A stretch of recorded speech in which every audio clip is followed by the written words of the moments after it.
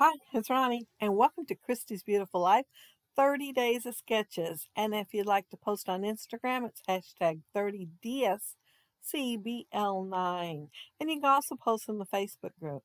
This is a sketch for today, and it's by Creative Scrappers. Well, it's by Amaryllis Doria, if I pronounced that right, for Creative Scrappers. And I'm going to forewarn you that it is more of an inspiration sketch than me actually doing the sketch. I will have two circles. My photo, I'll only have one will be in the same spot. My title will be in the same spot. And I will have a cluster. So that said, it was for inspiration. I'm using that Mandela stencil from Crafter's Workshop. I think that's what it's called. And it comes like two in the set. And I am adding ink to it, and I'm just kind of more going here and there. I'm not making sure it's very solid. I just kind of want it to hint through the background instead of being bold. I don't want it bold. I just want it to be vaguely in the background. The feathers that I showed earlier are spellbinders, so they do have some embossing on them. And I'm gonna, well, ink, kind of sort of paint colors that match my background onto all 6 of them. And uh, I will be adding more and more on a couple of them because they just weren't as dark as I wanted. And that teal color, I'm going to end up pulling out another, well, I think it's peacock feathers because I wanted, yeah, peacock feathers. I wanted it a little bit darker in spots. I didn't necessarily want the whole thing darker, but I wanted it darker in spots. And the pink and the yellow ones, they went a whole lot better. I will add some more pink, and it will be, that one is Stampin' Up! Perfectly pink, I believe. And then I'm going to add one from Spellbinders, Velvet Rose, I think, or something like that. And it's a darker color, so I am adding my darker shading with it. And I thought I had enough, and then I said I needed a little more. And putting this ink on here, I think it really makes embossing show up just a little bit more. The yellow ink that I'm using there is mustard seed, and then I'm going to add some Memento ink because I was thinking it was darker, and it is darker, so it does make the end show up a little darker once I get that added on there. More like a shadow. And I'm adding Dilutions White Linen to them. And I'm just going to sprinkle a little bit on the end with the stem or quill. I think it's called a quill.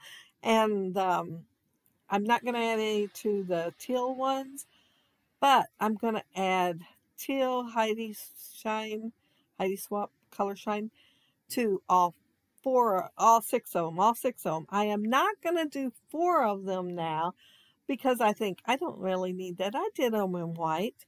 However, the more I look at them, the more I think I need them. Well, I don't decide to put it on there till I'm taking the photos. And I thought, oh, I could use a little bit. So you will notice in the photos that they do have a little bit of teal on all of them. And then once I did the feathers, I thought, boy, I need to do the background. So I did the gold and the teal there. I am making a moon using, well, this is the largest of the small ones. And I should have probably just went ahead and used the big one and the jumbo one, they call it, and use the inside, but I didn't. So my moon's a little on the small side, but I think it works. But I didn't want it too big because I wanted to have room for my feathers. So I was doing a little bit of guessing here. And that ink's gold, and it's from Close to My Heart. And I think it's called Metallics, is what it's called. And I'm just inking the edges with it. And of course I got to do my sprinkles on it too to match everything else. Because y'all know I like more. I am not going to put any sprinkles on my photo mat there though. I thought about it, considered it and everything, and finally decided most of it's not going to show anyway. So I am not going to put any sprinkles on there. I am inking the gold on the edges though. Now you notice my photo, it does have the face covered up. This is for a gift and it's in memory of, she was in an accident when she was a teenager, and I thought I would gift this with one of those shadow boxes. And so I could have probably made this more dimensional, but I was looking at the layout and trying to decide what to do with the two circles. I do have one large doily. And then I got to thinking about this. I believe it was in Love Arts shop. I had seen a dream catcher. Of course, it was pretty small because it was for a card. And I thought, oh, that is so cute. And that was a good while back. I don't know if you could go there and find it or not, if they still have the dies or not. But it has a moon, I believe stars and feathers. And I thought, oh, that'd be cute instead of having the full circle for a moon for a moon catcher, for a dream catcher, that to have a moon. And so I am going to make it look like my feathers are hanging from the moon, and I'm just going to glue the strings behind there instead. I put foam tape behind the moon because I wanted the photo to kind of look like it's nestling down in there, and then of course hanging my feathers behind there too. And last night I got this idea. Chelsea, who is Sugar Ray Crafts here on YouTube, had sent me some seashells. So when I do sea layouts, that I'd have some. They're really tiny. And it hit me that I was going to get some beads. And then it hit me that these had holes in them because she told me if I didn't mind the holes, she'd send me some. And I thought, oh my goodness, I'm going to see if I can thread this thread through there. So it is crochet thread. And I threaded it through them. And I was afraid, as heavy as they were, they wouldn't stick very well. So I did pull out the glue gun, which has been quite a while since I have used it.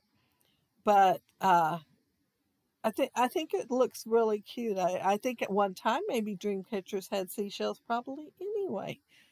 And they're just hanging down there with the feathers. And I'm going to have 3 other feathers to fill in that space right there. I cut them ahead of time, planning on putting them on the moon somehow. And since I do have that space there, I'm going to put them right there. And then I'm going to do another little cluster with the word love, and it's going to have some seashells in there too. I am putting foam tape behind a couple of the feathers just so they don't hang in midair, and they'll be supported just a little bit. The cluster is going to go right at the base of the feathers. Now, if y'all noticed, I had that ink applicator thingy in my hand so I could put gold on these feathers. Well, while I was editing, I noticed that I had it in my hand, picked up that turquoise feather, laid it down, so it did not get inked, and neither did the pink one. So I stopped the video and I went back and inked them, which wasn't easy since they were attached to the layout, and took the photos again. So now they're inked, and the photos at the end will be inked too.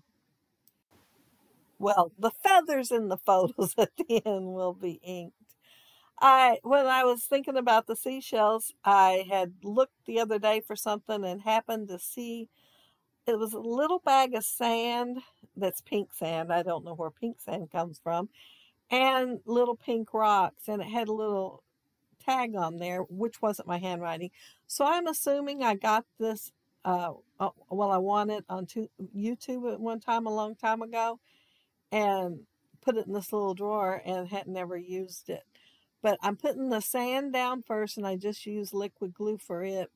But I am using the hot glue gun again for the little seashells. One of them was a little bigger than the others, so I took it back off as soon as I put it on, and used the smaller ones because I thought with the foam tape behind the moon that I didn't need it to go up any higher.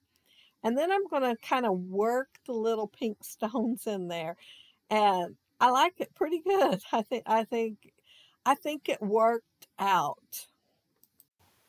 Now, the reason I put the word love over to the left, not with the rest of the title, is because although the fonts are similar, the ones on the right are lower profile. And I wasn't sure what to make the title since I never knew her. And the family did tell me that I could go ahead and post her picture on YouTube, and that was fine. One time when I did something else, but I'd rather not, so I just covered it up. But the sequins that I'm using are Big Mom Scraps Pocket Full of Posies. And when I get them on there, I think I'll be done with the layout. So if you look down there below, you'll see the links to everybody else that are doing Christy's Beautiful Life 30 Days of Sketches. Not everybody will be doing them every day. So check out the links and see what if they've got a video today or not. And if you leave a comment down there below, I'll try to get back with you. And if you like the video and hit a thumbs up, I'd appreciate it. And if you are not subscribed to my channel, I would love to have you subscribe. And those of you already are, thank you so much. And thank you all so much for watching my video. I really appreciate that too. But yeah, there's my feathers and those adorable little seashells that Chelsea sent me. And there's my little cluster with the word love kind of on the beach, on the moon. On the moon, yeah. But yeah, this is an awesome hop, and so much work has gone into it. So many people have contributed. It's just unreal. Christy does a wonderful job picking out the sketches, and we all have fun doing them. But I hope you all have a happy, scrappy week. Have fun on the hop. Get lots of inspiration. Bye.